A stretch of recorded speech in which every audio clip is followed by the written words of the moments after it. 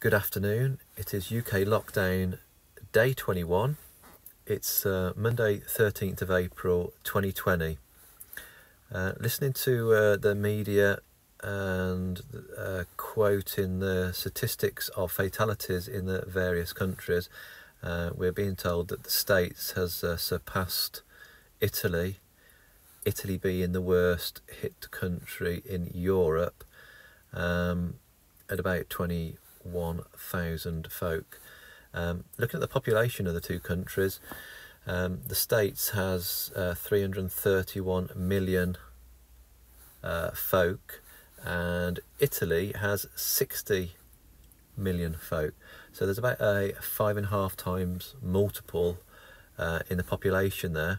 So percentage-wise, for the two to be equal, I'd work out that the States would need to have 5.5 more fatalities to be equal to Italy, which put them up at a figure of 110, give or take, thousand fatalities, which they're not, and hopefully they never will be.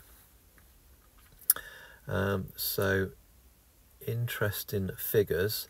Also looking at the highest populated country in the world is China. China's got 1,400,000,000 odd folk living there.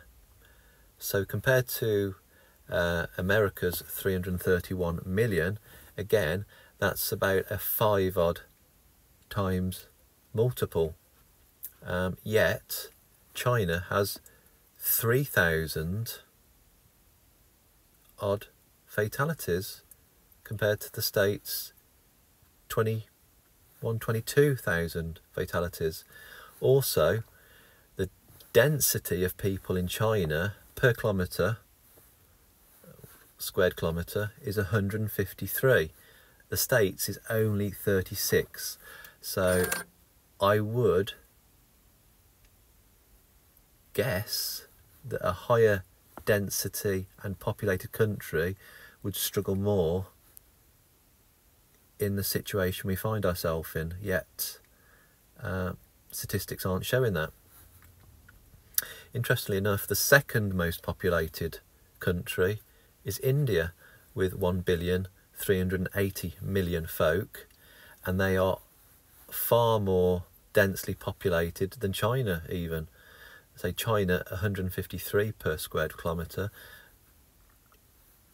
India has 464 people, which is a good 3 times the population. Their fatality rate is down at 300 at the minute. So they're either far behind everybody else while being closer to China, or they're doing something that the rest of us aren't doing. I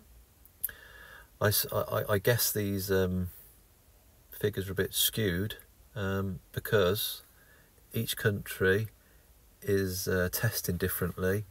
Some countries testing more than others, and some fatalities being put down to the situation that maybe aren't the situation and are just being tested, and perhaps being positive, but not the reason or cause of death.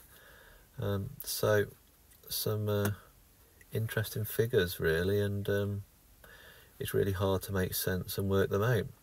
Another big one is Russia, 145, nearly 146 million people living there.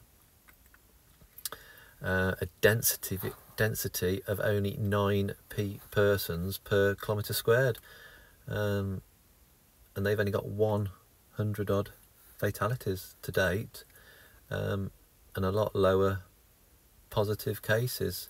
You'd expect the lower the density the country, I suppose, the lower the density of the people living in the country, the better, which is showing that.